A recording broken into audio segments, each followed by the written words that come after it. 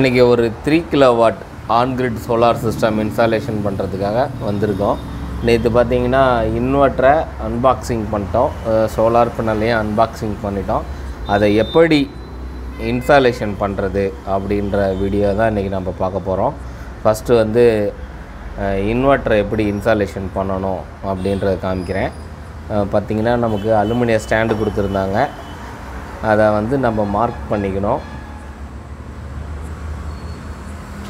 So ஹரிசாண்டலாக கரெக்டாக 180 degree இருக்கிற மாதிரி மொபைல்லேயும் இருக்குது, ஆப் இருக்குது.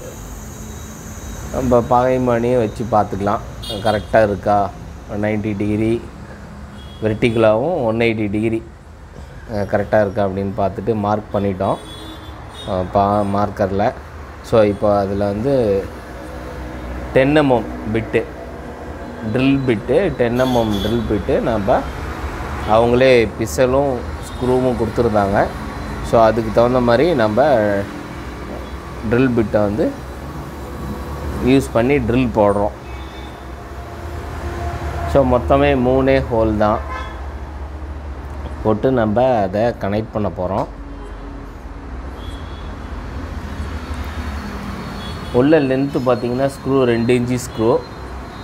ஸோ 2 இன்ச்சுக்கு நமக்கு 3 ஹோல்ஸு ஃபிக்ஸ் பண்ணிட்டோம். அதில் பார்த்திங்கன்னா பிசல் அவங்க கொடுத்துருந்தாங்க, எல்லாமே இன்வெர்ட்டர் இதுலேயே வந்துடும் நமக்கு. ஸோ நம்ம தனியாக வாங்கணும்னு அவசியம் இல்லை. ஸோ இந்த மாதிரி 3 பிசலும் ஃபிக்ஸ் பண்ணிட்டோம். அடுத்தது பார்த்திங்கன்னா அந்த அலுமினியம் ஸ்டாண்டு அவங்க கொடுத்தது வந்து பார்த்திங்கன்னா அலுமினியம் ஸ்டாண்டு. ஸோ அதை வந்து இது மாதிரி கொடுத்துருக்க ஸ்க்ரூவை வச்சு ஏற்றியாச்சு. பார்த்திங்கன்னா நாங்கள் மொபைலை வந்து ஹரிசாண்டலாக வச்சுருக்கோம், அதாவது நேராக இருந்ததுனால உங்களுக்கு ஸ்டாண்டு வந்து நேராக தெரியாது. ஸோ இப்போ உங்களுக்கு நேராக அதை ஃபிக்ஸ் பண்ணி வைக்கிறோம் பாருங்கள். வச்சுட்டு ஆன்-கிரிட் இன்வெர்ட்டரை எப்படி கனெக்ட் பண்ணணும். சும்மா வால் மவுண்டிங் தான், தூக்கி அப்படியே மாட்டுற மாதிரி தான் இருக்கும், வெயிட்லெஸ். அவ்வளோதான், ஆன்-கிரிட் இன்வெர்ட்டரை நாங்கள் கனெக்ட் பண்ணியாச்சு. இந்த ஸ்டாண்டில் சைடில் 2 ஸ்க்ரூ கொடுத்துருப்பாங்க. ஸோ அந்த 2 ஸ்க்ரூவும் டைட்டு வச்ச ஸ்டாண்டுக்கும் இன்வெர்ட்டரையும் ஹோல்டு பண்ணி பிடிக்கிறது. எடுத்தால் எடுக்க முடியாது.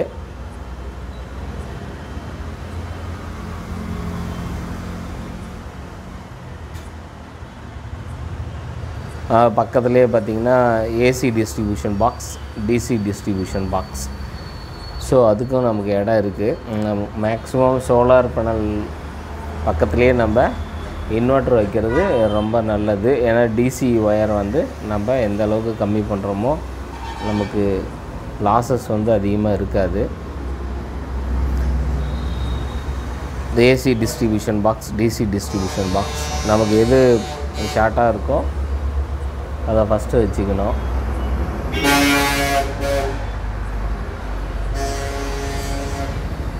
அங்கே ஒர்க் முடிஞ்சிருச்சு. அடுத்தது சோலார் பேனல் தான். அதை இன்ஸ்டாலேஷன் பண்ணுறதுக்காக 20 அடி லென்த்து, அதாவது 19.75 1.5 1/2 கேல்வனைசிங் அயான் ஸ்கொயர் பைப்பு, நல்ல வெயிட்டான பைப்பு வாங்கி எப்பயும் போல் நாங்கள் வழக்கமாக வெல்டிங் அடிக்காமல் போல்டு நெட் ஸ்டாண்டு யூஸ் பண்ணுறதுக்காக போல்டு நெட் இந்த போட போகிறோம். ஸோ அதுக்காக மார்க் பண்ணிட்டோம். X axis, Y axis.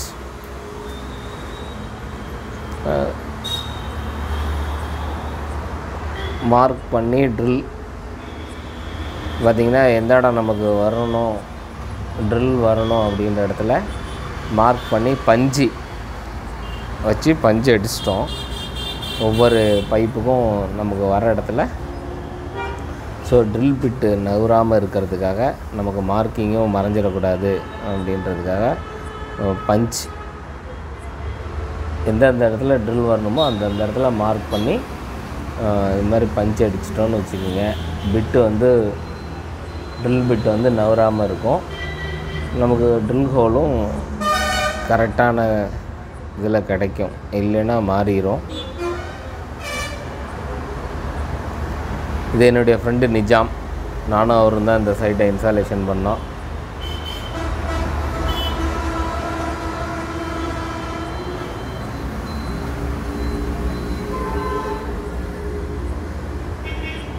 என்னுடைய இதை சோலார் பேனல் பார்த்திங்கன்னா நீங்கள் பார்த்துருப்பீங்க, அன்பாக்சிங் பண்ண வீடியோவும்.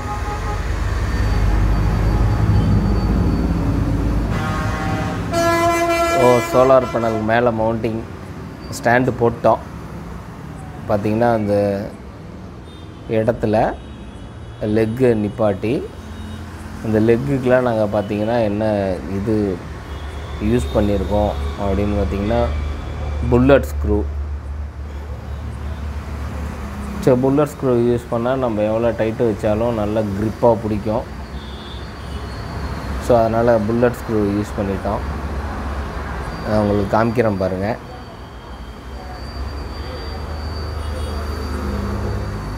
டயகனல் பார்த்து லெக்குக்கு வந்து புல்லட் ஸ்க்ரூ அடித்தாச்சு.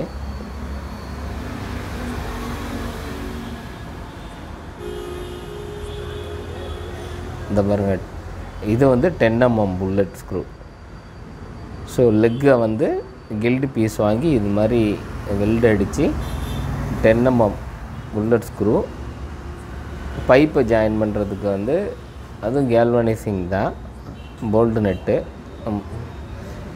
4 இன்ச்சு வாங்கினீங்கன்னா சோலார் பேனல் இடிக்கும். ஸோ அதனால் 3.5 இன்ச்சு கிடைக்கிது நமக்கு. 3.5 இன்ச்சு போல்டு நெட் போட்டோம். அதாவது சோலார் பேனல் மொத்தம் 4 சோலார் பேனல், 6 போடணும்.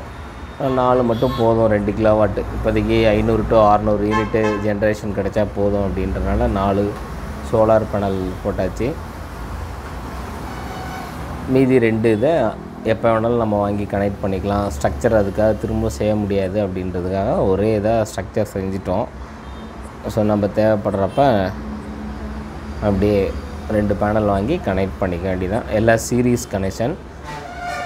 சோலார் பேனல் பார்த்திங்கன்னா 540 watts mono work of cut செல். இந்த பக்கம் 72, அந்த பக்கம் 72. ஸோ நாங்கள் ஹரிசாண்டலில் தான் போட்டிருக்கோம், வெர்டிகலாக சோலார் பேனல் போடலை. ஸோ என்ன காரணம் அப்படின்னு பார்த்திங்கன்னா, இந்த மாதிரி போட்டால் ஜென்ரேஷன் வந்து நமக்கு நிறையா அவுட்புட் வந்து நமக்கு ஜென்ரேஷன் நிறையா கிடைக்கும். பவர் எவ்வளோ வாட்ஸ் போடுறோமோ அவ்வளோ வாட்ஸ் பவர் கிடைக்கும். ஸோ அப்படின்ற கான்செப்டில் தான் ஹரிசாண்டலாக போட்டிருக்கோம். இப்போ 4 பேனல் யூஸ் பண்ணதுக்கு பார்த்திங்கன்னா ஒரு பேனல் 540. பிராண்டு பார்த்திங்கன்னா WAAREE solar panel number 1, India's number 1 solar panel. Right hand சைடில் லோகோவும், லெஃப்ட் ஹேண்ட் சைடில் solar பேனலோட serial number and make அதுலேயும் மென்ஷன் பண்ணியிருப்பாங்க. இது பேக் சைடும் இருக்கும். இது வந்து 10 BB 10 பஸ் பார் உள்ளது. இந்த சோலார் பேனல் எப்படி போட்டிருக்கோன்னு பார்த்திங்கன்னா, சோலார் பேனல் அலுமினிய சேனலில் ஹோல்ஸ் இருக்கும், மவுண்டிங் ஹோலுன்னு. ஸோ அதுக்கும் இந்த 1.5 ஸ்கொயர் பைப்புக்கும் இது மாதிரி ஜே கிளாம்ப் இதெல்லாம் ஆர்டர் கொடுத்து நாங்கள் செஞ்சது. ஏன்னா ஜே கிளாம்ப் போட்டால் சோலார் பேனல் மேலே இடிக்காமல் இருக்கிறதுக்காக ஜே கிளாம்ப் யூஸ் பண்ணியிருக்கோம். பார்க்க நீட்டாக இருக்கும். போல்டு நெட்னால் நம்ம கரெக்டாக அளந்து ட்ரில் பண்ணணும். ஸோ நாங்கள் அதனால் ஜே கிளாம்ப் யூஸ் பண்ணிட்டோம். இப்போ மேலே இருந்து ஒயரிங் கொண்டு வந்து டிசிடிபிலையும் கொடுத்தாச்சு. டிசிடிபியிலேருந்து இன்வெர்ட்டருக்கும் நாங்கள் கொடுத்துட்டோம். அதான் டிசிடிபியிலேருந்து ஆன்கிரிட் இன்வெர்ட்டருக்கும் ஒயரை கனெக்ஷன் பண்ணி சீரீஸ் பண்ணி கொண்டு வந்து கனெக்ட் பண்ணிட்டோம். இதுக்கப்புறம் பார்த்திங்கன்னா ஏசி சப்ளையும் நம்ம கீழேருந்து எங்கே மெயின் இருக்கோ அங்கேருந்து எடுத்துகிட்டு வர வேண்டியதான். ஸோ இப்போ இன்வெர்ட்டரை ஆன் பண்ணுவோம், அதையும் எடுத்துகிட்டு வந்து கனெக்ட் பண்ணியாச்சு. இது டிசி ஸ்விட்ச் ஆன் பண்ணிட்டேன். ஒய்ஃபையில் நமக்கு இண்டிகேஷன் வருது பாருங்கள், அது சென்ஸ் பண்ணும். ஸோ ஒய்ஃபை கனெக்ஷன் பண்ணியிருக்காங்களா அப்படின்னு சொல்லிவிட்டு.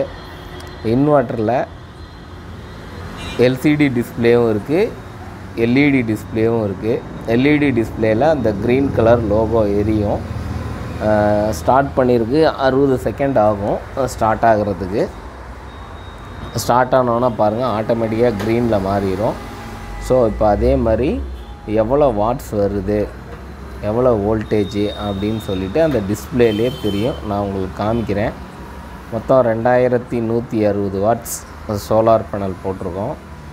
இதில் நமக்கு கிடைக்கிற அவுட்புட் பாருங்கள்.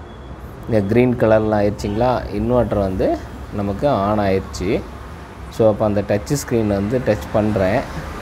ஸோ எவ்வளோ பவர் கிடைக்குது நமக்கு, கிரிட்டோட வோல்டேஜ்,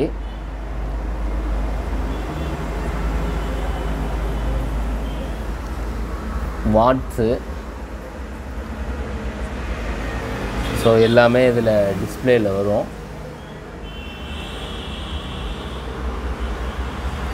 உங்களுக்கு நல்லா இன்னும் கிளியராக காட்டுறேன் பாருங்கள்.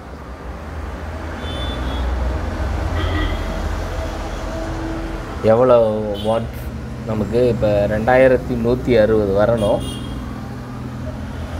எவ்வளோ வாட்ஸ் வருதுன்னு உங்களுக்கு காமிக்கிறோம் பாருங்க.